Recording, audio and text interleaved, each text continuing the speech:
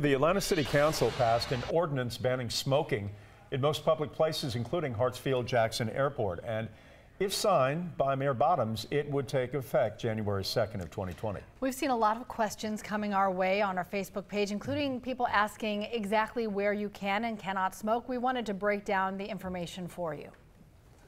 You asked what products the ban covers. It's cigarettes, cigars, also e-cigarettes, vaping.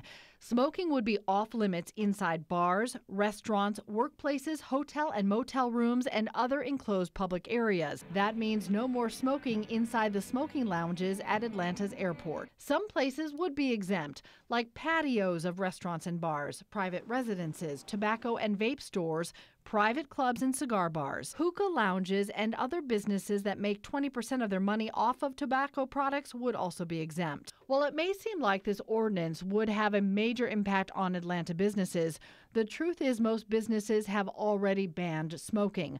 According to the Georgia Restaurant Association, out of Atlanta's about 3,000 restaurants, only 50 of them, which is about 2%, still allow smoking inside.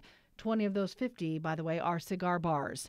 A little more on the impact of the airport for you. There are now about a dozen designated smoking rooms inside the airport. Those would all be shut down. Passengers would have to go to smoking areas outside. That means they'd have to go back through security again to re-enter the terminal. Atlanta is still behind other major U.S. airports. Out of the 35 busiest airports in the country, Hartsfield-Jackson is one of only 5 that still allows any smoking inside.